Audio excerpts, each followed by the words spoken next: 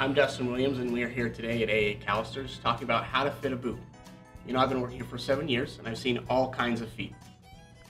And everyone's not that same cookie cutter style, so what we're going to do is we're going to show you how to fit it perfectly for your foot. There's two ways that you can do it. Here in the store, we have the convenience of using a Brannock device. A Brannock device was not made for the Western industry, so it won't give you a perfect fit, but what it'll give you is a really good jumping off point.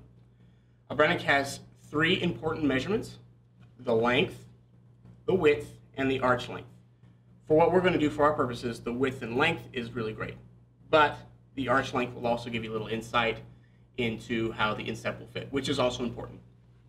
So with a Brannock device, you want to line up with the proper heel, have you or person you're fitting have the foot lay flat in it as tight as it can against the back of the device. And then what you would like to do is run this, which will go to the ball of the foot, which is the widest part of the foot. Run that to whatever length that is, and then have them put a little more weight on this than the other foot that's not being measured. And what that'll do is it'll push the width out.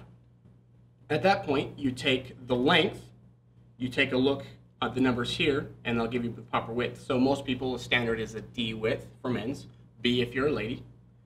And then you also take a look here for the arch length. If it's a little bit longer than the length of the foot, that tells you the two things. The arch is either high in the instep, or the arch is long, which will give you a low instep. And that's a really good jumping off point. Of course, you at home don't have a Brannock device, so we'll tell you how to fit it into a boot by trial and error. A boot, as you'll notice, a classic Western boot, does not have laces, so unlike a tennis shoe, you have to be snug in the instep. That being said, it is also a little difficult getting into, so pull hard. When you get your foot into the boot, you're going to hear a nice little pop, and what you're going to get is snug through the instep, like a firm handshake. Not too tight, but I shouldn't be able to pinch any leather when you check the fit through here. It should be snug through the width, and the ball of your foot should line up with the widest part of the boot. That doesn't mean going there and smashing the toe box down like your mom's always told you ever since you were a kid. A boot is not fitted from heel to toe. It's fitted from heel to ball of the foot, and your toe will fall within the toe box.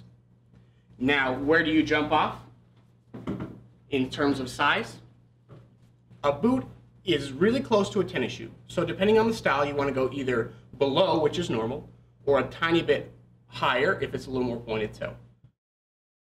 One other important thing is you're going to notice when you try that boot on that your heel is going to lift. A lot of people say, you know, it fits really good in the foot, but you know, my heel's lifting pretty far. It's a very normal feeling. Your heel should lift just a bit. In fact, at maximum, the bottom of your heel should lift about a ½ inch. That slippage will subside as soon as that sole flexes to your foot and the boot breaks in. It won't always have that lift. And that is how you properly fit a Western boot.